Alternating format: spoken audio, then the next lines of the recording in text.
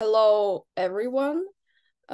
This is the annual Feuerbach 11 conference organized by Commons, Spilne, a journal of social criticism, a left-wing Ukrainian media about economy, politics, history, and culture. And this year, the topic of our conference is Dialogues of the Peripheries. Це щорічна конференція журналу «Спільне». Цього року вона носить назву «Діалоги периферій». Ви можете задавати питання у чаті, в Zoom або у коментарях під стрімами. Виступи також синхронно перекладаються з англійської на українську, навпаки. Тож заздалегідь дякую нашим перекладачам. You can ask questions in the Zoom chat or in comments below the stream on YouTube. The presentations are translated from English into Ukrainian and vice versa. So thanks in advance to our translators for their work. So from now, I will speak in English. My name is Hanna Perehoda. I'm a researcher in history and political science, working on empire and nationalism. And I'm really honored to moderate our second panel, which is called International Insecurity, Building Solidarity in a Rupturing World. Russia invasion of Ukraine exposed a crisis of international insecurity. It can be described as the decline of American hegemony or the intensification of inter-imperialist rivalry. But as we can see, this tendency leads to the threats or to the outbreaks of fighting all over the world, from Mali to Taiwan, from Armenia to Palestine. And it is felt most acutely in peripheries, where populations have been historically subject to imperial ambitions of so-called great powers, imperialist countries. And as we see, international organizations cannot struggle to prevent conflicts or achieve their resolution. And at the same time, progressive movements, left movements, often lack a vision of a just international order. And in addition, oppressed peoples often rely on the help of various competing imperialist states, which makes international solidarity even more difficult. So today we will try to think beyond geopolitical logics of great power politics, contributing as we can, of course, to imagine how the solidarity of the peoples who struggle against competing imperialisms could be built in 2023. And so today, our speakers are Dana El-Kurd, a Palestinian political scientist. She is author of the book Polarized and Demobilized, Legacies of Authoritarianism in Palestine. We also have in our panel Chelsea Nyok-Min Nguyen. She previously worked for the UN in Indonesia and Thailand, and she was focusing on economic development and trade policy affairs in Asia. And we also have Brian Hoy, a writer, editor, translator, activist from Taiwan. And last but not least, Volodymyr Artyukh, Ukrainian activist, sociologist, social anthropologist based in the UK. Unfortunately, Kristina Soloyan, a journalist from Armenia, is not with us today. So thanks a lot to our participants for joining us today, and I'm really looking forward for this conversation. I will start with the first question. how do you see the ongoing intensification of regional conflicts and the role of the so-called great powers in those conflicts? And how effective, in your opinion, have international efforts been directed at preventing or resolving or proposing resolutions of the conflicts in your region? So I would like to start with Dana. Yes, thank you so much for having me, and I'm really looking forward to the discussion that we're going to have. I feel like I'm going to learn a lot. So just to kind of, you know, connect what I'm about to say to what you were saying earlier, Hannah, about international insecurity and Ukraine being a manifestation of this, larger trend of international security. I definitely agree that's the case. But I think on the left, people should have, or it should have been more clear to everyone that this was the dynamic that was playing out, that this was going to be not an exception of international insecurity, but rather the trend is going to be international insecurity. When in the aftermath of the fall of the Soviet Union, a number of these peripheries we're talking about continued to be oppressed, continued to not have their sovereignty claims met. Another example is when Syria was invaded by Russia in 2014, 2015. So all of these manifestations of international insecurity should have, I mean, it's been ongoing, and we should have been able to articulate a different vision, I think, long before something as big as Russia invades Ukraine. And now to get back to the actual question. So I think it's important to note that for my region, so the Middle East and North Africa region, and in particular Palestine, that international dimension and the international community, the failure of the international community has really led to the moment that we're seeing, both American intervention and other intervention. So in Palestine, for example, international intervention and particularly American intervention pushed the Palestinians into a peace process back in the 1990s that disempowered them, that denied them sovereignty, predicated on secret backdoor channels that didn't take public opinion or the Palestinian public opinion into account at all, that also actively sidelined local leadership and the grassroots. The international intervention in the Palestine case has also created conditions of political polarization and stagnation.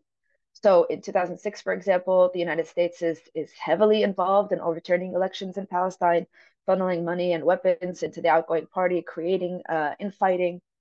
For the last couple of decades, American and international intervention has created dynamics of hollowing out civil society, criminalizing and repressing Palestinian political action, both in the Palestinian territories as well as outside globally. So even in the global north. And then within historic Palestine, imprisoning, killing, or exiling any kind of political alternatives that emerge. American intervention in the last couple of years in particular, like since the Trump administration, has really been focused on sidelining Palestinians further. Specifically, I'm talking about the peace deals that the United States has been pushing for between Israel and the Arab countries that essentially completely ignores the Palestinian question. So the Abraham Accords was one manifestation, but even, the Abraham Accords was under the Trump administration. So for those not familiar, the Abraham Accords were these peace deals signed between Israel, the United Arab Emirates, Bahrain, and then eventually Morocco and Sudan as well. So that was highly criticized under the Trump administration for being, a framework rather than for peace, but for basically authoritarian conflict management, etc. But despite the fact that Trump is no longer in office, the American foreign policy continues to pursue this as the main crux of their Middle East policy. So President Biden, for example, has also thrown his weight behind these normalization deals, these peace deals that completely sideline and skip over Palestinians and what they want. And today, with the current crisis, the current assault on Gaza, the lack of ceasefire, the fact that the Israeli government has unclear objectives, basically the entire dynamic that we're seeing that has led to over 10,000 Palestinians to be killed in the past few weeks, it's all co-signed and assisted by American intervention and Western intervention, particularly. Now, I'm focused, of course, on the American, because I'm talking about Palestine. Also, I apologize if you hear any background noise. My child is yelling in the background.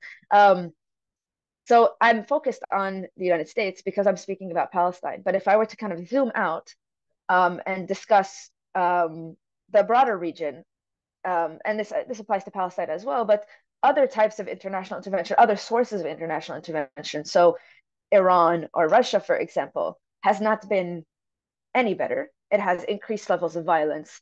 It has weaponized these causes in a way. So we can, in the Q&A, for instance, if people are interested, we can talk about the Syrian example or the Lebanese example or Iranian intervention in any and all of these, and Russian intervention in any and all of these, because what we find in the Middle East is no international intervention has been useful for constraining states or upholding international human rights law or anything of that nature. And that's, the fact that a Russia can do this maybe is expected, but when American or Western intervention is really similar, there's no distinction between its negative impacts. In fact, it might be worse. This is this bodes poorly for the kind of international system that we would want to build that can kind of uphold human rights and dignity. I think I'll leave it there, and we can talk more in the Q&A. Thank you, Dana. I would like to continue with Brian.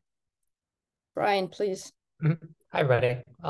Yeah, so to get into that question, first, I would like to echo Dana's comments that I think it's true that on the left, we have historically lacked this kind of internationalism, which are generally discussing and considering solutions and how to fit together various disparate struggles and framework. And so that's why when these things happened, it seems like the left is often caught off guard. And honestly, I think that just speaks to the lack of attention paid to the world as a whole, rather than zooming in on these specific places. And so I think these dialogues are very necessary. So I'm very grateful to Commons for organizing this.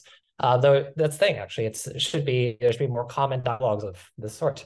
To discuss Taiwan, Taiwan is caught between the US and China, and they are caught in a pattern of escalation against each other at present.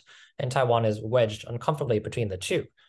China often will direct military threats at Taiwan. Just 2 days ago, there were 48 warplanes in Taiwan's air defense identification zone. It's a kind of an odd situation in which both sides perceive themselves as only responding to the other, the US and China. But I think often on the left, there's a tendency to zoom in only on the US and its actions as the provocateur, when I think it's actually the case that China is more of an aggressor here. For example, when Chinese officials visited Taiwan in previous political administrations, it's not as the US then military threatened Taiwan. But on the other hand, when last year, US Speaker of the House Nancy Pelosi visited Taiwan, then China launches a set of unprecedented military exercises directed at Taiwan. And so the way in which Taiwan has this relation to the US is that Taiwan is historically dependent on the US for security, and that has proven a challenge. For example, there are periods in which the US seemed not to care as much about Taiwan or wanted Taiwan to just sort of disappear off the map because it's inconvenient for its broader regional stratagems. Taiwan was seen as provocative, for example, sticking itself up too much in favor of preserving its de facto independence from China. The PRC has never ruled Taiwan in 70-odd years of existence. And then thinking of Taiwan as a troublemaker. But now we live in a moment in which, for example, the US is really backing Taiwan as a way to stick it to China. And these are often right-wing actors that are using this. During the Trump administration, one saw the stepping up of support for Taiwan as trade tensions with China intensified, but also the US-China tech war. And Taiwan as, for example, the manufacturer of 90% of the world's advanced semiconductors and 65% of global supply is caught in between in this tech war. And then particularly now, after the Trump administration, one has these former Trump administration has-beens, US politicians that want to run for president perhaps, and will travel to Taiwan as a way to remain in the spotlight.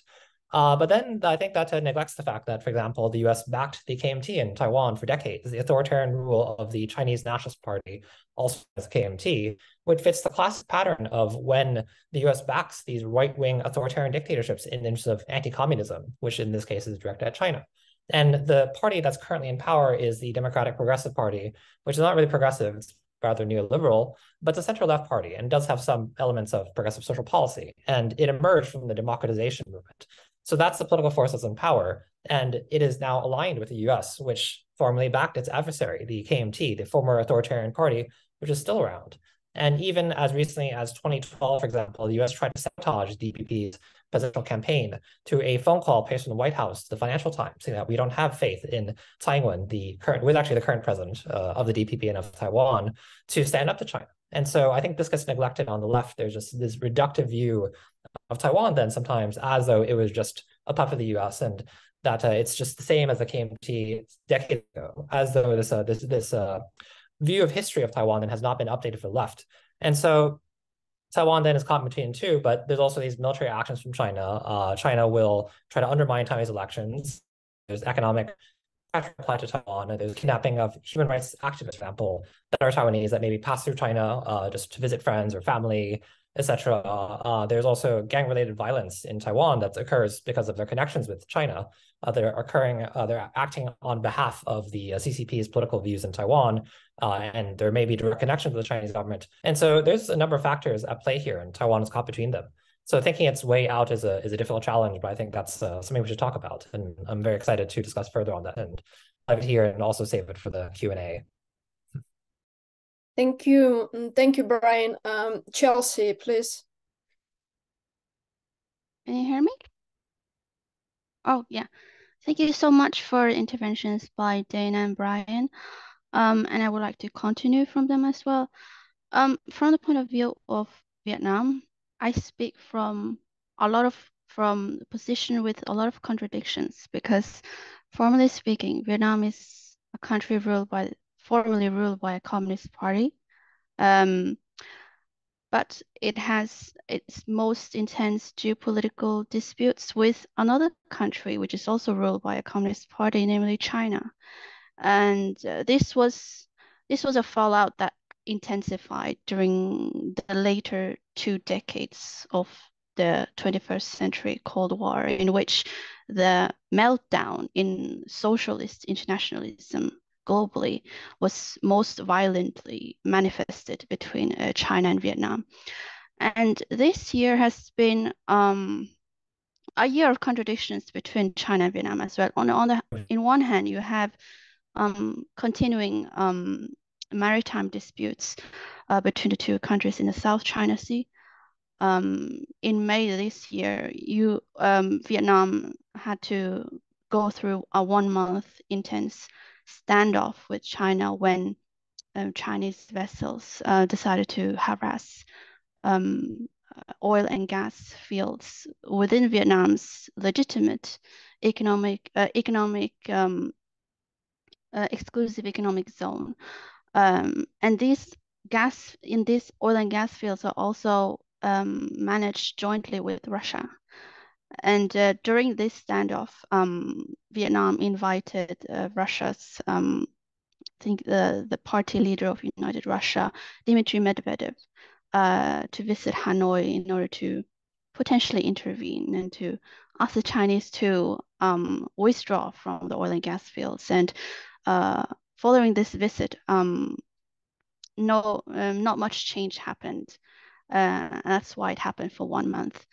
And during this visit, Russia also formally asked Vietnam to join a formal coalition called, I forgot the formal name of it, but it's something about combating neo-colonialism in response to Russia's invasion of Ukraine that it sees as a fight against not exactly Ukraine but the whole entire West. And Vietnam didn't respond to it, which means that it actually rejected the invitation. And why is Russia so essential, which is also another point of contradiction from where I speak. Russia is Vietnam's most important and traditional military ally, dating back from the Cold War. It's also one of the reasons why Vietnam is officially neutral over the Russia's invasion of Ukraine. But beneath that neutrality, there are many diplomats and government officials who feel deeply disturbed by Russia's attack on Ukraine. For instance, Vietnam's Prime Minister Pham Minh Chinh, he met Ukraine's President Volodymyr Zelensky on the sidelines of the G7 meeting in Hiroshima in May this year. And he's the only head of state of a Communist Party-run country to have met Zelensky, which is quite significant. However, the lack of actual substance in terms of support for Ukraine, you have business communities and also civil society communities who have voiced their very loud opposition to Russia's invasion of Ukraine. But what am I going to say now is it relates to the left's weakness when it comes to foreign policy in general. It's not exactly unique to Vietnam, because of all policy areas that the left and generally all general populations around the world try to shape their outcomes. Foreign policy is among the most undemocratic policy areas for any ordinary citizen to intervene, and it's also this policy area in which the essence, the manifestation of citizenship, like trying to voice opinions and shape outcomes, is the most difficult. And this is especially pertinent in Vietnam. I mean, it's not an electoral democracy, and it's very difficult to change the foreign policy directions of the Communist Party and the government because it's seen as the most sensitive area. But this is also to do with Vietnam's own traumatic experience during the Cold War. It jumped from various former alliances with great powers. For example, when Vietnam was divided between North and South, the South Vietnamese alliance with the United States ended traumatically and ended with the collapse of South Vietnamese as a nation state. And then with North Vietnam and later the unified communist Vietnam, their former alliances with China and later on the Soviet Union led to wars with Khmer Rouge in Cambodia, a border war with China that lasted for 10 years, and loss of islands to China as well. And during the later years of the 1980s, Vietnam more or less felt abandoned by the Soviet Union, even though the Soviet Union was essential for its survival, while the United States was sanctioning Vietnam for 20 years after it militarily withdrew from Vietnam in 1973. And within the Soviet Union, Ukraine was essential. I mean, especially in terms of crops exports, food assistance, education assistance, and many other kinds of support. So again, the neutrality towards Russia's invasion of Ukraine, it's a very difficult position because both Russia and Ukraine in the past helped Vietnam tremendously. And myself, I speak from a position in which I'm vehemently opposed to the Russian invasion, but I speak from a very difficult position because I have to be honest, I have to self-censor myself quite a lot as well. So, which is one of the reasons I decided to join this panel, because in other public forums, especially directly related to the UN, I cannot speak like this. So that's my opinion. Thank you a lot for this, and thank you for being honest with us, and also we value a lot your participation and your perspective, which is I think for Ukraine one of the least known, the Southeastern Asian perspective, but one of the most important, I think, also. Volodya, please, it's your turn.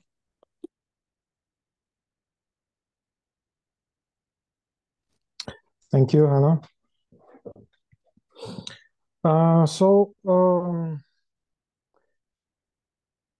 I will start with a sort of recap of what I earlier said about the causes of this war between Russia and Ukraine, and then try to situate what's happening now with this war in the broader global situation. I said earlier that this war was not defensive on Russia's part. It was reaction. It's a violent and aggressive reaction. And reaction to what? And I think answering this question is quite important, both to the left and to a more general understanding of the current conjuncture. So American historical sociologist Michael Mann wrote a book in 2003, which he called An Incoherent Empire. So that was an early reaction to the American invasion in Iraq and in Afghanistan. And the major claim there was that the US imperialism is a harsh militaristic imperialism. But the US always tries to sustain its hegemonic rule, the rule by persuasion, by economic coercion, by systematic military interventions. But these interventions are always incoherent, both because they are extremely unsuccessful, despite the America's huge, unmatched military budget. It very rarely achieves even military success in cases of its intervention. But most importantly, the political consequences of the interventions are more often than not directly opposed to what was planned, if there are any traceable plans. The interventions don't patch up the whatever global world order American elite imagines, but tears it apart even more violently, as many of the previous speakers said. And so at this moment, 2003, it was not yet clear what's going to come out of the new American century. And now we live at the end of that American century, and we are starting to see the results. It's what many people call the decline of American hegemony is precipitating. And this decline is visible, obviously, not only in the increasing frequency of the conflicts, but also in economic disarray, and most importantly, in the conflicts within the American elite, because the global hegemony can be viewed as an extension of the hegemonic processes in the country itself. So why do we see this manifesting in so many conflicts? It's quite simple to see, because the wars start most of the time because the rulers feel weakness in the enemy. They feel overconfident. They overestimate their chances, and they persuade themselves, and they are close elite circles, that the war going to war is going to bring them success. Usually it doesn't happen. Zooming in to the stage at which the Russian-Ukrainian war is now, we see this moment of a stalemate, as it has recently been said aloud. The stalemate was the concept that was floating on the internet, but now we see a flurry of statements from all sorts of officials, both Ukrainian and American, that to the effect that Ukraine's recent offensive or counteroffensive didn't lead to any considerable results, and that the baseline scenario of this war is a grinding stalemate, a war of attrition, and it's going to be a war of resources. A war of resources which will require the US to continue and to underwrite the delivery of weapons and economic assistance. But exactly at this point, when it's necessary, the internal contradictions of the American ruling elite and the political processes in Europe are not beneficial to this. So we see that in this point in the Ukrainian war, the whole tragedy of the American century is playing out forcefully. It doesn't transpire that the US had any clear plan of supporting, of where its support of Ukraine will lead to. And it doesn't seem that in the crucial moment, anyone can come up with this plan. Now, all the decision-making is being explicitly pushed to the Ukrainian government and military leadership, which in itself breeds contradiction in Ukrainian politics. So we see a set of failures that merge, that breed each other and merge into each other.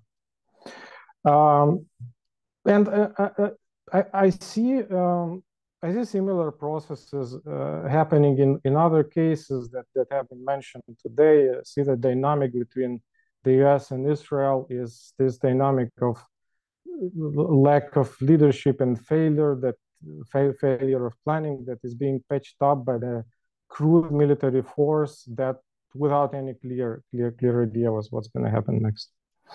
So yeah, I'm going to finish here as an initial thesis that I think I will try to develop later. Thank you. Thanks a lot. Thank you. And I will continue with my second question. And the second question is there, in your opinion, a potential of reforming the existing international organizations like the United States or the African Union, etc.? Because, well, they claim to provide an equal representation for all member states, but we know that they are very structured with all the imbalances in power, also in influence. This structure can disproportionately serve the interests of major powers. And in general, should the progressive movements, the left movements, engage with these institutions at all? Or we should privilege our grassroots activities without engaging with these huge institutionalist monsters. I would like to start with Chelsea. Given her professional experience, I would really like to know your opinion. Thank you, Hannah. From the institutional monsterish level that you mentioned, I will start from there. There have been two major attempts of reforms in the past 8 years. The first reform is a proposal which was initiated by France and Mexico in 2015 about denying the the five veto powers in the UN Security Council to not use the veto power in the face of abject war crimes against humanity, and ethnic cleansing / genocide. And this proposal has been widely discussed internally within the UN, and it gained galvanizing support following the Russian invasion of Ukraine. So by July 2022, it had received approval by 106 member states. Predictably, with the exception of countries as the United States, the United Kingdom, etc. In the face of the latest Israeli-Palestinian escalations, we see the contradictions in this proposal by the very countries that initiated this proposal to begin with, France.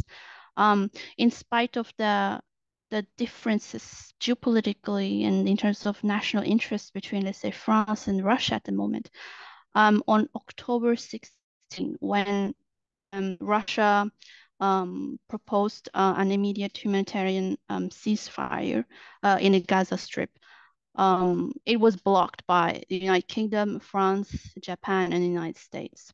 And then the following day was the horrific bombing of the Al-Ali Baptist Hospital, which led to the day after when a more dilutedly worded proposal by Brazil was presented at the UN Security Council, which did not ask for a ceasefire, but some corridor for humanitarian aid. It was supported by France and Japan, and the United Kingdom decided to abstain. So the only country that blocked the resolution was the United States. And why do I say, like, regardless of the geopolitical differences between France and Russia? I mean, as of since yesterday, the UN Office of Human Rights have released 2 reports raising the alarm of an abject genocide happening across the occupied Palestinian territories. So this is a very clear, increasingly clear, not finally clear, but increasingly clear case of an potential abject war crime against humanity, and ethnic cleansing / genocide. So you see this competing and clashing interests between the great powers of the world, in spite of these generally constructive proposals for reform of the UN Security Council being pushed forward. Secondly, is the push to expand the number of permanent members in the UN Security Council. This has been pushed most vigorously by India, because unlike in the past, in the 50s and 60s, when it supported China to be the permanent member in the UNSC, now it wants a seat, and it's not formal application yet, but it's being supported by major Western powers, United States, United Kingdom, Germany, Brazil. And Brazil is also among the countries that also bidding for a permanent seat in the UNSC. But it's very difficult because, again, in this particular reform area, the admission of India into the UNSC is being blocked by another major power in the global south, China. It's being vigorously blocked by China. And this year, India held the G20 summit. And throughout the summit, there were so many differences and over petty things between India and China, to the point that it seems to be no point of return in the bilateral relations between India and China at the moment, which is another manifestation of how the global south itself internally, despite its wide diversities of politics and whatever, it's deeply divided. And so that was from institutional monsterish level. Now at the grassroots level, from working for many years within UN institutions, what I see is that these institutions are stacked with goodwill people, like people who generally want to, reform the UN and make it more accessible to grassroots organizations and to make a genuine impact on the ground. But I will be very honest. At this point, many governments, not just this people inside these UN institutions, they are more or less concluding that perhaps the UN is not reformable. It's not just a matter of itself being big, but no, the clashing interests between the great powers are so wide to the point that there's no subjectivity and agency for people on the ground to make an impact. And I mean, the UN itself has a responsibility. I mean, in my opinion, the impacts, like the impacts are being made on the ground, let's say from all the way from the sustainable development goals to preventing abject war crimes, crimes against humanity, and ethnic cleansing such genocide, it's not being fulfilled. I mean, I think a few days ago there was the director of the UN Office of Human Rights in New York City who stepped down after 30 years. And his letter was damning and very true that the UN has failed to intervene and to stop wars and conflicts around the world.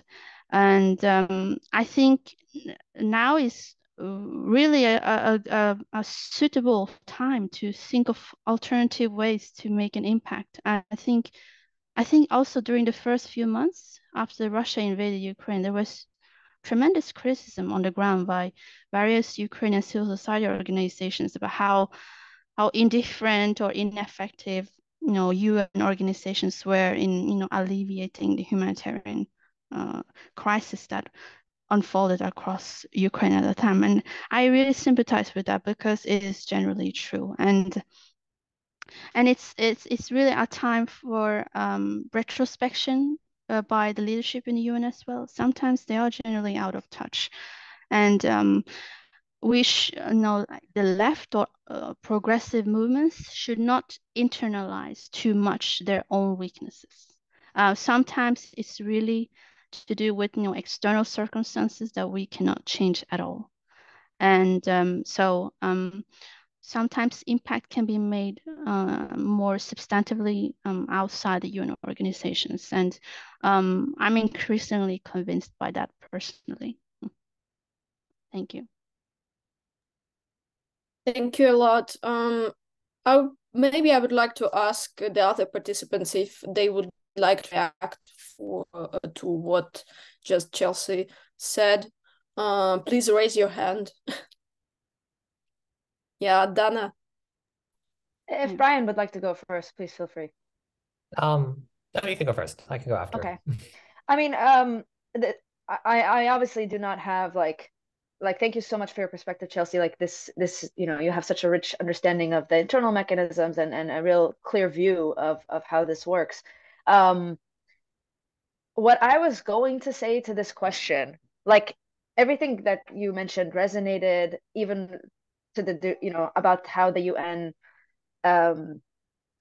certain UN agencies fail in these times of crisis. So there's been a lot of critique from the Palestinian side about the UN RWA, UNRWA, and how they've been reacting to the assault in Gaza.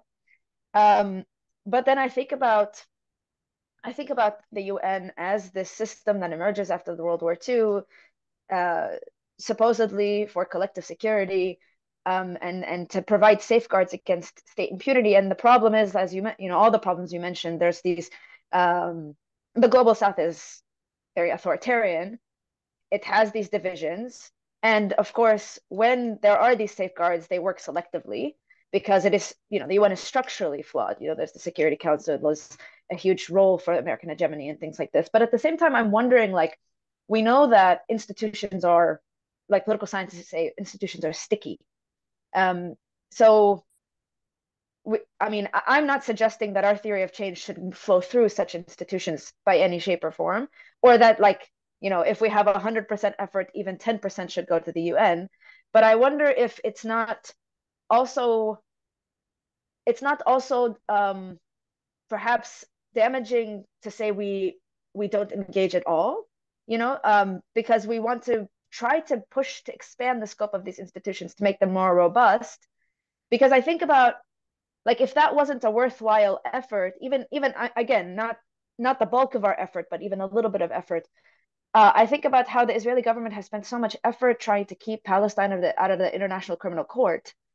And that it did seem to them like a very significant impact on the international system. So, I just wonder how we weigh something like that. And then I guess finally, like, I think about the world we envision, like what precedent is being set. So our issue, I think everyone here is in agreement, our issue is that we don't want a world where might is right, where states are unconstrained, where they can ignore human rights law, where they can expel people. Expulsion has become, really the name of the game in Artsakh, in parts of Ukraine, in Palestine, where all of that becomes the process by which states behave, and where sovereign nations like Ukraine can be invaded. But the reason we don't want that is not because we just happen to dislike who's engaging in that. Like, we disagree with this world because we happen to dislike the United States or whatever actors engaging in that. We want to constrain authoritarian power and state violence generally. And so I'm wondering how much, like, the stated objectives of the UN can be worked with, even if maybe right now, as you mentioned, there are all these tensions. Of course, again, the theory of change, whether that goes through the UN or whether we start reforming domestic politics in the global south, is a different matter, and it's a big question. But yeah, that's all I wanted to say. Brian.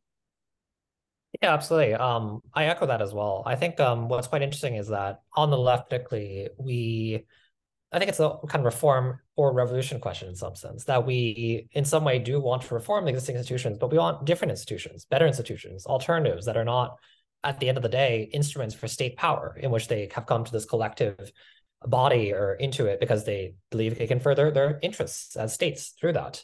And so, I mean, for Taiwan, there's long been the desire to enter the UN because Taiwan excluded. But I think oftentimes there's a very liberal imagination that is quite occluding, actually. That's the desire for recognition, but you just want access to the club of powerful states. And there are real world effects, such as being denied part of the World Health Organization, information regarding COVID, for example. Taiwan didn't have as much compared to other countries when the pandemic started. But then at the end of the day, I mean, Taiwan is often seeking joining these regional trade blocs like the CPTPP or military security dialogues like the Quad. And what happened then? I mean, Taiwan becomes part of the securitization of the region, or you join a trade bloc like the CPTPP. What are the impact on Taiwanese farmers? We saw the impact decades ago of free trade agreements and so forth. Or AUKUS and the US military presence in the Asia Pacific. And Taiwan banks on strengthening those ties as a bulwark against China. But what about the kind of regional security or these tensions in the region? And so I think that's the real question then, because particularly in at least the Asia Pacific, another major regional bloc is ASEAN, the alliance of Southeast Asian nations. And Taiwan is not a member, but there's a lot of economic engagement and talk of strengthening that to kind of counter the threat of China. But what does that mean in terms of economically de-incentivizing Taiwanese companies from being so reliant on China so you can exploit Southeast Asian workers? And that's how you get away from this economic pressure from China on you, or military ties. And then when you look at ASEAN, it's also one of these bodies that doesn't say anything about the ethnic cleansing of the Rohingyas in Myanmar, for example, or the civil war that goes on there, where airstrikes are being carried on with such frequency that's on par with Ukraine against civilian populations. And so I think that points to something about the nature of these international institutions, but then how we as leftists want to push for reform, but also to go beyond. I think keeping that both in mind, and that's not an either or question, I think is quite crucial, but then without just channeling efforts entirely into one avenue or the other in that sense. Volodya, do you want to add something to this? Yeah, briefly, I think I agree with the previous speakers. I just want to note that probably so what's happening now and why it's dangerous is this vision of international frameworks, not only the UN but other pre-existing blocs like the Russia lead Security Cooperation Organization and so on. They are all being subverted in favor of projected or emerging coalitions or bilateral alliances, and this is what's happening. And the nature of the Russian-Ukrainian war, it's a bit exceptional, I would say, in the sense that Russia claims in this war a sort of a messianic nation of reforming the global order, and it closely mimics the American behavior in Iraq, in the sense that it asserts its sovereignty in a sense of exceptional right of might, yet to reform stuff. But again, yeah, it's really bad. It's terrible. But even worse than that, Russia, in doing so, in trying to live up to the role of a global sovereign, it fails miserably at its own project of regulating anything in its vicinity. And we see that Russia's track record in Syria and recently in Karabakh, Artsakh has been terrible. So what's happening is this the subversion of the previous pre-existing global institutions and the complete inability to build anything new, and that's quite concerning. So yeah, I think that's enough for now. Thank you. Thank you. Fortunately, it's not our last question, so we're not ending with this quite pessimistic diagnosis of what is happening. But I would like also to open our discussion on a possible, how can we possibly to imagine a strategy? How do you see a progressive strategy of facing this ongoing crisis of security? How to build international solidarity in opposition to this logic of geopolitical blocks? Of course, this is a very huge question, and but if today we can at least start to share some elements of our understanding of our ideas, I think it would be already a good beginning. So I would like to start with Brian. Yeah, absolutely. And I think that particularly as we've kind of alluded to in the discussion, I think we as people have to rely on each other as movements, as leftists, rather than on states. And so, but then I think oftentimes, at least in my home context, when I say, for example, well, we should stand support with Palestine, it becomes this kind of, cost-benefit response where what can we get out of that? Palestine cannot provide economically or militarily or whatever to Taiwan the way Israel can. And so then there is that question. And recently in the past year, the Taiwanese people are very focused on Ukraine as an example of successful warfare. And I also don't think that's the point, the point is not to learn lessons from fending off China militarily, but the solidarity of peoples. And so that's the question then, how can we actually work together? Because I think oftentimes we do, as leftists, express solidarity towards each other, but very rarely translates towards material support. We draw support and legitimacy from each other in the way that, for example, when you do see movements popping up, authoritarian states often will claim that, well, let's see, behind that is some insidious color revolution and so forth. And activists can build connections. And, well, there's no need to feel delegitimized because there are these genuine ways we learn from each other. It's not some conspiracy because we're actually drawing power from each other. But then I think that particularly when we're up against the forces of global capital and of these states which create the conditions for capital to continue to exist, it's already transnational in nature. And sometimes states learn from each other, and there are these institutions for them to really strengthen each other regionally and so forth. And so I think we live in an era in which just there is not the international that is capable of dealing with global capitalism at present. So we need to think of ways to do that.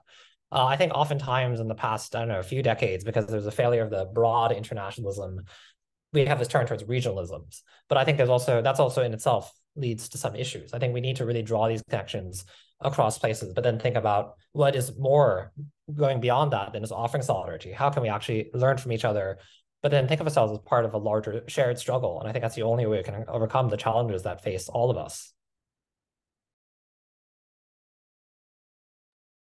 Thank you. I would like just to remind to our those who are present in our chat on Zoom and who are following us on YouTube, you can post your questions into the chat.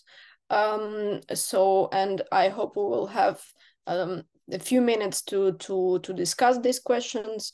So Volodya, can you continue on this?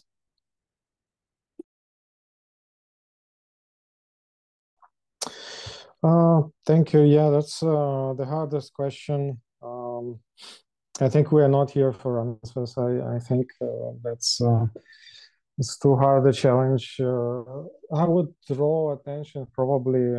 Okay, so there are three levels. We have knowledge production, the institutional cooperation, and the collective action in some domains. And I think, as paradoxically as it is, the level of cooperation somehow works simply because we managed to get together and talk somehow, and we even managed to sign letters and so on. But I would say it is expected from the left to think and talk more than to act because they lack power. But I think there is a problem also in the sphere of knowledge production too, and that's what I see around me, is that the terrible drastic fragmentation of the left that happens after every conflict, it in a way mimics the dynamic of the mainstream intellectuals in the world that is fragmenting. It's visible that we ourselves are losing the capability to offer not only precepts, not only vision of the future, but also the basic analysis of the situation in front of us. And this analysis should not be limited to single people expressing their opinions or citing their works, but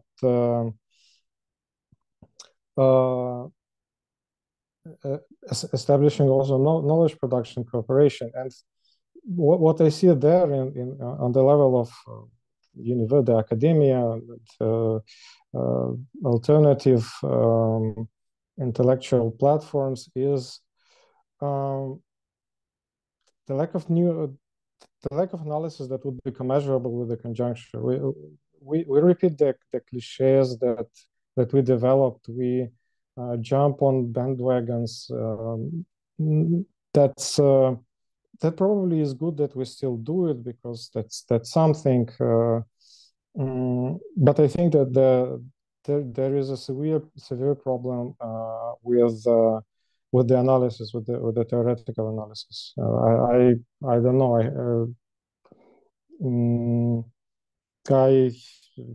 If we have time, we could also touch upon this in a bit. Chelsea? Yeah.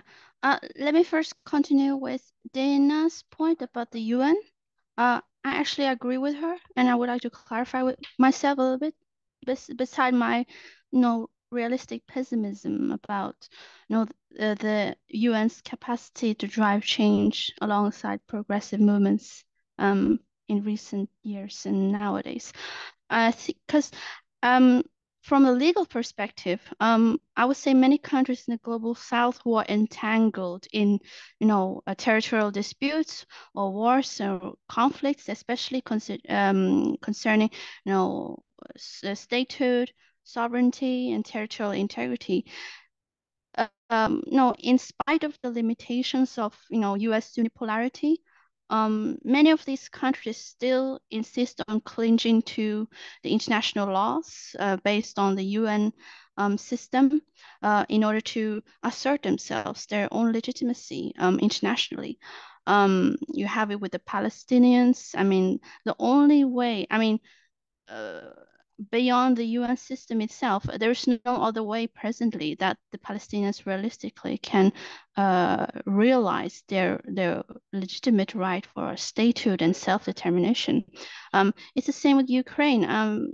Despite the limitations on the ground from a humanitarian perspective by the UN, from a legal perspective, the UN system is still the only viable way for itself to assert itself as, a victim of Russian territorial encroachments. It's the same with Vietnam in its own maritime disputes with China in the South China Sea. In spite of Vietnam's very difficult relationship with the UN historically during the Cold War, at the moment, it prefers the international legal system as led by the UN in favor of an alternative world that is actually emerging, that of imperial irredenticism, nostalgia for further territorial encroachments in the realization of so-called glorious past civilizations like the Russian world or Chinese world. I don't know what specifically it's called, but especially when it comes to China, it feels very intimate for Vietnam from a national security perspective. And as for the outlook for progressive change, again,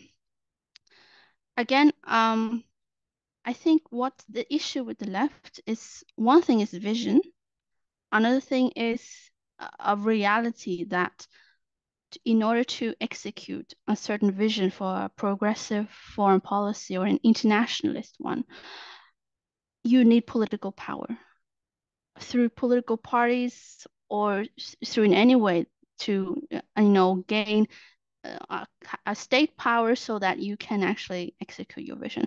And I think that's the trap of the left at the moment, because you see a lot of leftists, they in pursuit of power, in order to execute their final vision for foreign policy or whatever, they end up becoming state apologists in the process, and they end up dismissing genuine suffering that many people go through in the process. For example, with the civil war in Syria, you have many leftists supporting the Assad government, regardless of abject evidences that it's not all too bad and evil here. Like governments in the global south are not always right, and that's true, especially in the current age compared to during the between 1945 till 1980s.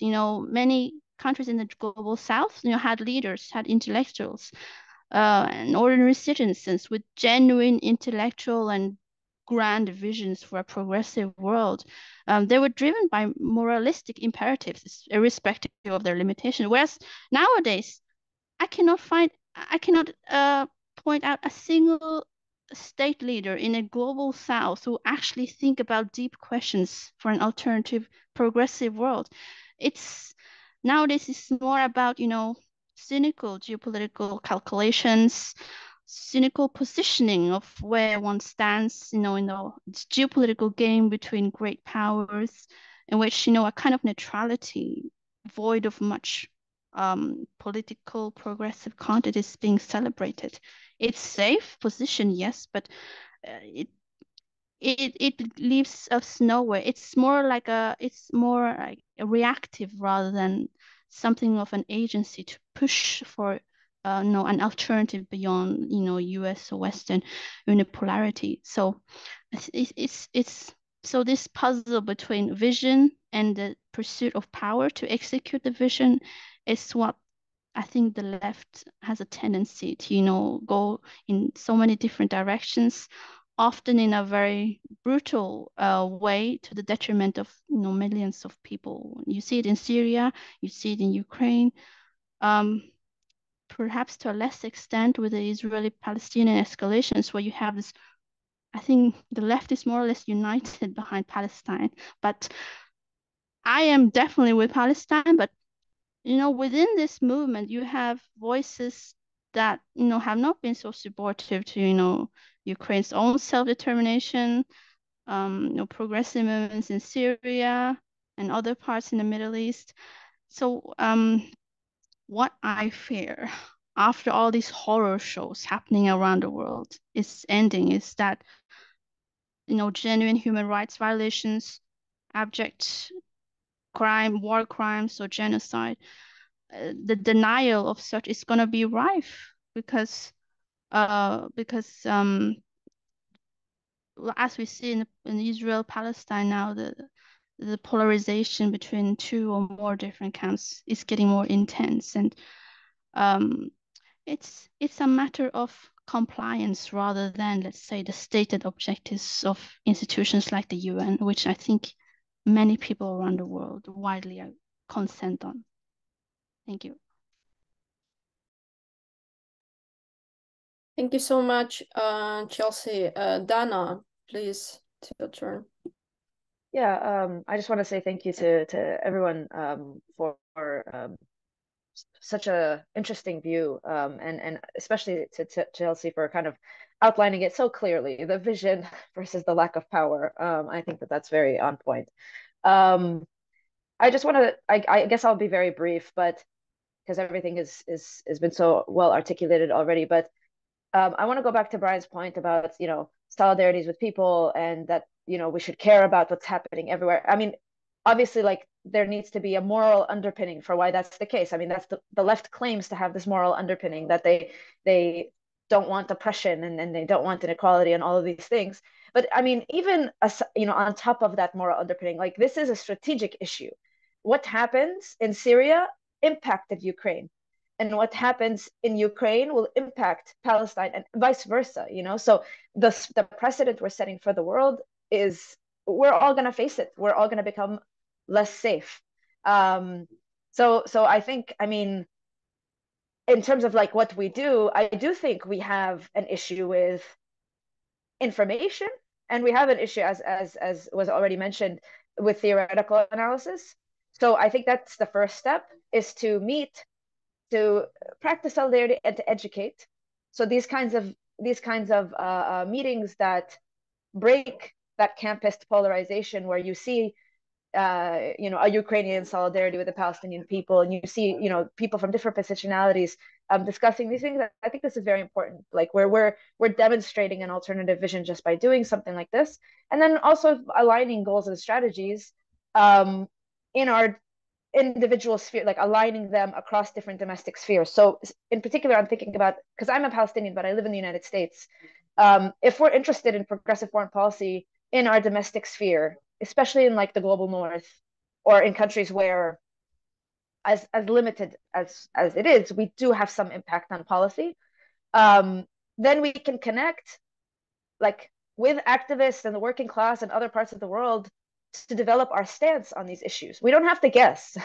There was like these quote unquote peace protests in Germany, for example, peace because they want a ceasefire between Ukraine and Russia.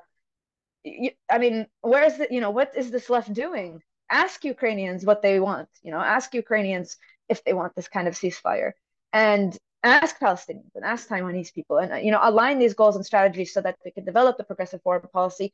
Obviously, it's a long road in these domestic spaces to articulate that progressive foreign policy, get people on board, try to build power, etc. But I think there are obviously more opportunities in imperfect democratic systems than there are in other places to push that. So from my positionality, that's what I think about.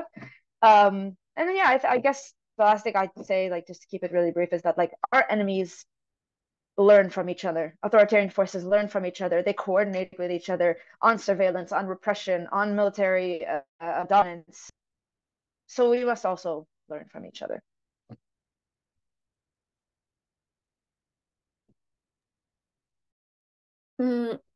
Thank you. Thanks a lot for all these perspectives and this question. I feel like it is very important for all of us, of how we're trying on our level to articulate the demands for political efficacy, but also moral integrity. And it's a very complicated world of geopolitical games that we have no control upon. I have a question in the chat, and I think it is a question for Dana, if I understand well. Could you elaborate on the position of Ukrainian left in the Israel-Palestine conflict? referring to the last question about the grassroots solidarity and the pragmatic of sticky institutions and self-positioning in the global perspective. I think maybe it could be a question for Volodya and also for Dana, like both perspectives are welcome. So Volodya, let's start with you. The question is in the chat. Fortunately, I don't see it for some reason. Just a second. So it's the question about the position of the Ukrainian left. Ukrainian left in the Israeli-Palestine conflict. Yeah, please go on. Well, you can read obviously the letter of solidarity with the Palestinian people that's been published on Commons, and you can read some other interventions. The problem is, I mean, there is obviously the solidarity based on empathy and based on humanitarian concerns. Unfortunately, there hasn't been a sustained political debate among the Ukrainian left or across our allies, simply because of the extremely suffocating ideological and political climate. The letter of solidarity that was published on Commons was immediately attacked, was a DDoS attack, and it was possible to reach it for days. And the debates become impossible in public sphere because of immediate attacks from all sorts of opinion makers and bots and whatever, and it's really unfortunate because Israel's war shows that it's one of the turning points of this year, and the left should have reflected more on this. But obviously the point is that most of the Ukrainian left, except for some small groups, agree on the solidarity with the Palestinian people in their suffering and in support of their right to oppose colonial domination. But that, unfortunately, is incomplete. It's at odds with the official position of the Ukrainian state, and that position doesn't seem to be unmovable, although it's a drastic departure from how Ukrainian foreign policy towards Israel and Palestine developed in the previous years. But as I said, there is almost no room for public discussion on that question. And could you elaborate a little bit more on the, because I have the second question from Chelsea on the Ukrainian government. How does the Ukrainian government navigate in terms of diplomacy in this context?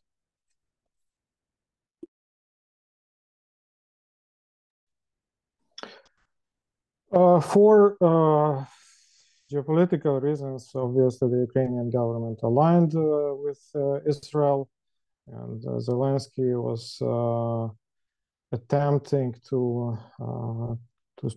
visit Israel and to show full support for Netanyahu's government. The official public discourse follows this. The patterns of Ukraine's voting in the UN is obvious. The discourse in civil society is mostly pro-Israeli, and that is connected to how Ukraine's defense against Russia is imagined by the civil society and by the government. So, unfortunately, there are no glimpses of like anything changes on this. Dana, would you like to intervene on this? So I'm not 100% sure I understand the full question. I mean, the position of the Ukrainian left, I think, is better articulated by someone that knows the space more. But that last part about grassroots solidarity and the pragmatic of sticky institutions and self-positioning in the global perspective. I mean, I think that what the person is asking is that, like, even if it maybe I'm misunderstanding, but if there is solidarity that can be built and awareness and education around the Palestine question in the Ukrainian context, then how does that translate? Perhaps that's the question: is how does that translate then to policy? And I linked in the chat an interesting article. It's a an opinion article, but it does outline the fact that given Ukraine is deeply interested in issues of territorial integrity, that they, a more nuanced position on Israel-Palestine is not actually outside the norm for the Ukrainian official position. That Ukraine's government does actually vote in the UN around these issues in a pretty, not in the worst way, given some other comparisons. So I think that there is something there in terms of this issue right now in Ukraine, this assault by Russia, can help perhaps shift and create parallels. Not that I'm not claiming that Russia's invasion of Ukraine is the same as Israel-Palestine. There's a lot of differences, but it can help maybe draw parallels for people, given that public opinion is discussing, how important territorial integrity is, how important these issues are, and that there's more of an understanding, given the current climate, about what it means for a state to want to annihilate your national identity, and that these are the parallels that can be drawn, perhaps, for to then translate into official policy more readily. But yeah, I'm not sure if I answered the question, because I don't know if I fully understood it. Thanks a lot. I think you answered the question, and as I I don't remember it exactly, but one of the quotations I saw from one of the representatives of the Ukrainian government regarding this question is that when you are allied and you are dependent on the Western military aid, the interests of your allies become your interests, but your interests, Ukrainian interests, doesn't become their interest. So, but this is the governmental and the state perspective. But for us, as for the actors of civil society, I think there is still some room for a change, for a room of possibility to influence the public opinion. Unfortunately, we witnessed how the media function in Ukraine these times, and how the Ukrainian public opinion is deeply misinformed about what is happening in Palestine. But for us, it's also a very specific position, but fortunately, we still have mechanisms, even in the times of war, to develop our own perspective and to make it visible. Of course, we will face another. I think we will face another DDoS attacks or this kind of stuff. But fortunately, we still have this possibility to publish our journal, to diffuse this information in social media, etc. So I have another question. Do the speakers see any possibility of ending the wars and conflicts, such as Arab, Israeli, Russian, Ukrainian, and Taiwan, or are all these wars endless? And what should peace look like from the point of view of the left? So I think the question is about the peace prospects and the possible solutions and possible peace division of peace from the left. So I don't know if somebody feel like, yeah, Dana, please. I mean, because I see the Arab-Israeli in there. So I don't think that, like, the reason we have had conflict, Arab-Israeli, somewhat separate, I mean, related, but somewhat a separate set of issues than the Palestinian-Israeli. So just to distinguish those two things. But the reason I think that maybe we have seen more normalization on the Arab-Israeli front, they're normalizing relations. There's not been conflict on that front in many decades, versus the Palestinian-Israeli continues to be an issue, is not because it's endless or it's because there's no way to articulate some sort of shared future. It's because the international community has empowered one side and completely sidelined and ignored the other side. We've seen this in US mediation efforts, whether it's the Oslo Accords, whether it's the Camp David attempts in the early 2000s. Every intervention by the international community has not actually tried to solve the problem. They have tried to create slightly less violent status quo, or reapportion the violence so that only one side is really facing it and the other side can maybe build a more normal life. But the underlying issues are very clear. The underlying issues are the original expulsion of 1948, which created a refugee problem, the continued expulsions around 1967, which exacerbated the refugee problem. It's an issue of a lack of self-determination of the Palestinian people in the occupied territories. It's an issue of an Israeli government and an international community that has allowed for the two-state solution to become no longer a possibility. And nobody has updated any of their approach to the Israeli-Palestinian conflict in decades, to acknowledge that these changes have happened. And I think all of this comes from the fact that the international community has constantly ignored what Palestinians actually want. And what I mean by Palestinians, they have no problem, picking particular leadership and negotiating around self-proclaimed leaders. But they haven't done referendums with the Palestinian public. They haven't asked what the Palestinian public actually wants or needs to sustain an end to the conflict. And I think that's the crux of it, is that, like, these negotiations have never been about resolving. They've been about maintaining certain status quos. And the Palestinian, public opinion has not been involved in any way, shape, or form. And we know from previous examples around the world that is possible. When the IRA and the British government in Northern Ireland were in negotiation, they had referendums. They had 2 referendums with the Irish people in Northern Ireland about whether or not they accepted the terms of the Good Friday Agreement. I don't understand why. I mean, I know why. It's because people in the global South are not included or are not seen as a valid participant in their environment. They're not allowed to have democratic participation in their environment. But I mean, that's something that we need to discuss. So anyway, sorry, I went off on a bit of a tangent. But the point is that I don't think that it's endless. I just think that we've never really had a serious attempt to resolve it. And that's why we're seeing these escalations in violence, these explosions.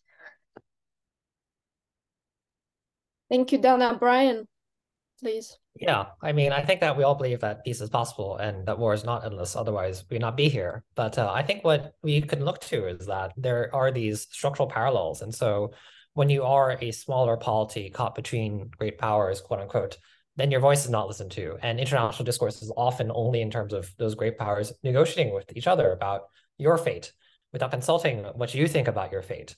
And so in Taiwan's case, for example, if there's a referendum on independence today, and the results were something that China did not like, they would attack. And the US also does not want a referendum on independence and has tried to undercut anyone who tried to push for that politically, because that would also cause regional disruption. And so then Taiwan's fate is discussed in terms of the US and China, irrespective of what the views of people here are. But moreover, I think what is quite alarming oftentimes to me is then there's a strange view, I think, particularly from the US, that, well, from the left, a self-flagellation that, well, if we cut it out, if we don't back these people in Taiwan that just want their to maintain their democratic freedoms, then China will drop everything as well. And it's a very Western-centric notion that you're the only prime mover in the world. Actually, the other side, if you stop it, they'll just stop it too. And that's not the case, because great powers, there are those parallels, and they all, I think, want to expand their power in that way. And so then I think just looking at this, it's very hard for us caught in between to really push for our own perspectives, because that's the issue, that between these great powers that they can just talk over us. And I think it's really necessary on the left to do that. And I think particularly people in imperial centers that can influence those great powers from within really have to be more cognizant of the need to then look at local voices and what they're saying, rather than also fall into that internalized great power mentality of just talking about peace processes without talking about people that are actually directly in the line of fire. Because sure, we talk a lot now these days of a war between China and the US, but actually who would get attacked first? It'd be Taiwan. And I'm always alarmed that nobody talks about that, oftentimes in the US. Anyway. Thank you. So we have a few minutes left. If you have, so Chelsea and Volodya, if you have some final words also on this question, and maybe on something which we didn't have possibility to discuss and you would like to touch upon, please, Volodya, go on. Well, so I'm not qualified to talk about the other cases. In the case of the Russo-Ukrainian war, so we have a return of mentions of a possible ceasefire or peace negotiations, and that comes increasingly more often from the US, from some unnamed sources. It's also now mentioned by some Ukrainian politicians, and which is new. This is an incoherent response, right, to the perceived stalemate of the war. What is the likelihood of this of peace negotiations and a ceasefire? I think it's very low. If you listen to what Russian politicians and knowledgeable commentators say, the Russian ruling elite is quite confident it can win the war, and the stakes are now perceived by them to be higher. They feel the opportunity, they feel they have all the resources, their economy is increasing, so they will not go for negotiations. Yeah, they will push for their whatever they see as the final solution to the Ukraine question. So this war is not going to end soon, and it's still quite volatile. As to the wars everywhere and so on, yeah, if my general diagnosis is correct, they are going to increase. The frequency of conflicts is going to increase. And the left needs to think, needs to take account this perspective, and to think very seriously about its own existence and functioning in times of increasing hostilities. Think ahead of where they might erupt next. The other important dimension, which we shouldn't forget, is the strategic dimension. The talks on nuclear non-proliferation that luckily seem to be renewing, but at the same time, the counter tendency is that Russia keeps its nuclear threat on simmering fire. That's another dimension that we should, that we should not look away from. Thank you. Chelsea, your final word. Yeah, I agree with everyone. I'd like to continue Brian's point about Taiwan. I don't think the Taiwan question will be over anytime soon, and it's important regionally in Asia because if a armed conflict takes place, it will implicate most of Southeast Asia because Taiwan is also a claimant of various islands and maritime areas in the South China Sea. And another reason why Taiwan question will go away anytime soon is because the agenda of liberating Taiwan in Beijing, it's not only a consensus within the party and the government, but also wider in the population. It's so nationalistically seared in the minds of most ordinary Chinese person that I don't see. Unfortunately, I see a very violent outcome out of that, because it's an issue of unrestrained nationalism that is also to some extent also nurtured by this wider geopolitical intensification around the world, like, and growing insecurity in the United States as well as China. And also I would like to continue Volodymyr's point about the Ukraine war. Yeah, there's been a lot of discussions and also more media coverage lately about how, some segments in the Ukrainian government and also in the public of perhaps feeling that the tide is not being very favorable to Ukraine, given the new wars happening in the Middle East. What I fear is that I see Ukraine in the similar position as Vietnam during the Vietnam War in 1968, when it launched the military offensive called the Tet Offensive across southern Vietnam. It was a military defeat for the communist forces, but it triggered such a shock impact politically across Western society, especially in the United States. That's why you have this term, the 1968. And some people now even comparing that to the Hamas massacre on October 7th. It was a horrific crime, but it might, ignite a very transformative implication across societies, not just in the West, but also across the Middle East and Islamic world now. I personally, throughout my career, I've not seen such popular rage being expressed by Gen Z, by young diplomats and activists across the Middle East and Islamic world as what's happening at the moment. And what I fear with Ukraine is that it will achieve an unjust peace, because given the worsening situation in the Middle East and the Western powers' focus on the Middle East, I fear the only condition that Russia will be willing to negotiate on is for the recognition of the 4 regions that it has occupied. I mean, it has, in Russia's own legal terms, they already recognized those regions as part of the Russian Federation. I mean, that alone makes any starting point for just negotiation very difficult for Ukraine. But given objective reports about difficulties with army recruitment, lack of adequate arms support and supplies from the West, etc., I think the tide is worsening. And also when leakages of rumors about EU countries or NATO countries being increasingly less inclined to fasten the process of admitting Ukraine to either the EU or NATO, it's very concerning. Well, me personally, I have feared from the very beginning that even though the Ukraine has achieved a candidate status in the EU admission process, what I fear is that not only will it be a very long process, maybe 5 to 10 years. I mean, for Serbia alone, which is a much smaller country, it took it, I think, 14 years. I think next year it's officially an EU member state. And as for NATO membership, as a security guarantee, personally, I don't think it will happen.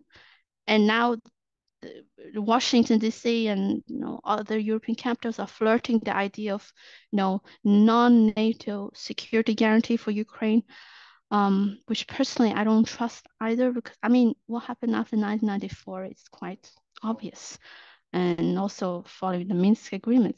So I think it's a point of retrospection for Ukrainian government and also the public, like what alternatives for its own security can be pursued, because otherwise it will be trapped between the West and also Russia's own maneuvers. So like the ex-foreign minister of Ukraine said, when we ally with the West, our interests are with the West, but the West interests are not always with ours. And I think now it is manifesting itself increasingly. So yeah, that's that's largely correct. I would just add that Russia's ambitions are probably much larger than just this annexed regions that is described in the constitution, and that's my fear that even the unjust peace is not feasible anytime in the future, because the odds are not in favor of Russia stopping even there. But we'll see. But largely, you're right in your analysis with the relations between Ukraine and its allies. Thank you. It was a wonderful discussion, and thank you very much. Unfortunately, we're out of time, so I cannot continue with the questions we have in the chat. But I would like just to say the same thing that was said by Simon Pirani in the chat, that by holding such discussions, we're, I hope, starting to address the problems, and it gives us the basis to share information and to develop our analysis. So thanks a lot. Thanks to our participants, and a huge thank you to our translators who do a wonderful work in actually making the international solidarity practical. That means translating the perspectives of the comrades in other countries to the Ukrainian audience and vice versa. Our next session will start at 6 p.m. Kiev time, and it's called Women During the War, Between Defense of the Country and Lack of Social Security. Thank you again, and I hope we will continue this discussion, and it was a great pleasure. And let's not lose hope. Let's not lose optimism. Let's stay pessimist in our reasoning, like realist in our reasoning, but optimist in our struggles. So have a nice evening, and for those who will join us for the next session, see you soon. Thank you. Thank you for the fascinating discussion. Thank you.